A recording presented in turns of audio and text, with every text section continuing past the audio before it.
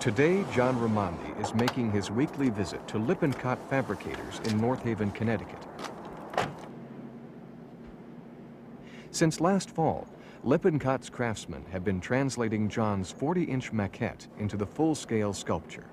As far as I'm concerned, Lippincott is the finest sculpture fabricator that there is. They make it very clear that this is the artist studio. And when I come here, this is really my studio. And I have complete free run of everything. It's a beautiful way to make art.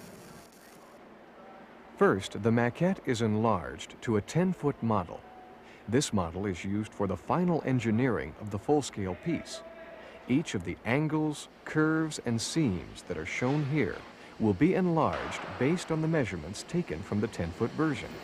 I like this detail on this scale, but on the real piece, I don't want this to occur. I don't want that edge. This form and this form, this edge, they're all one. And they all split off in different directions, thank you. Okay. But why don't we go look at how the form is on the piece now? In 17 years I have done this, but I know there's a difference between scale. I know from the 10-foot model to the 60-foot piece, I want to be sensitive to that transition. In the process, I might say to Kim, wait a minute, I want to relook at this line. I want to relook at that curve. I've made a few adjustments already.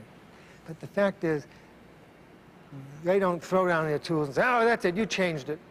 You know, it's an extra, you know, and crazy stuff like that. They understand this is a creative process. They're not making a toolbox.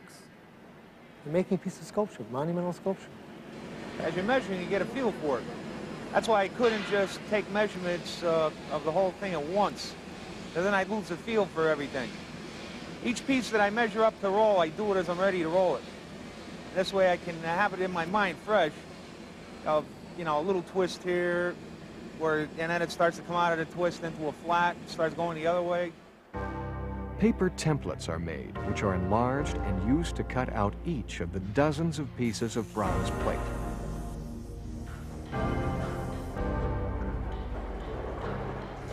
The bronze plates are then shaped in large rollers to take on the precise curves indicated by the 10-foot model.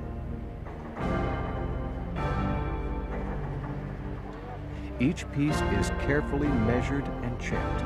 There can be no mistakes. An error of just a few degrees would be magnified into large deflections over the length of the 60-foot sculpture. I love it. I love it. It's so free-flowing. A lot of times you don't even want to go home at a certain point. You want to stay over and try to finish putting this one section together or finish rolling a piece. And it's hard to get away from it sometimes. You know, I even think about it in my sleep about how to approach it the next day.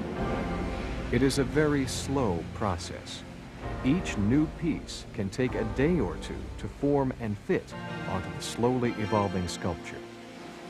I guess the biggest challenge that this piece has is focusing on the grace and overall flowing character of the element. In this case, it's particularly important because of the method of construction is such that the lower parts have a triangular section, and when you put these pieces together, you can often get things out of whack and create lumpy spots.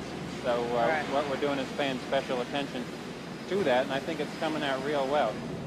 Slipping. Slipping. Slipping? Yeah, no good. The seam is right here. Yeah. At this point. But you feel it inside. There's a big gap in yeah. To match the plate. Once the piece is in position, it is tack welded into place. Each seam is welded shut, and then the welds are ground down to conform with the final edge that John requires. When all these segments are on, I can stand away and overview it and make sure that that beautiful landscape-esque, very female form is the way I want it. Does it have the right attitude? Is it projecting the right sense of poise? I want it to appear as though it's just landed, or maybe it's just taking off. And that's a very precarious kind of situation for 15 tons of bronze. But a sculpture is more than bronze plate and welded seams. Sculpture particularly John Raimondi's sculpture, conveys meaning which goes beyond the thing itself.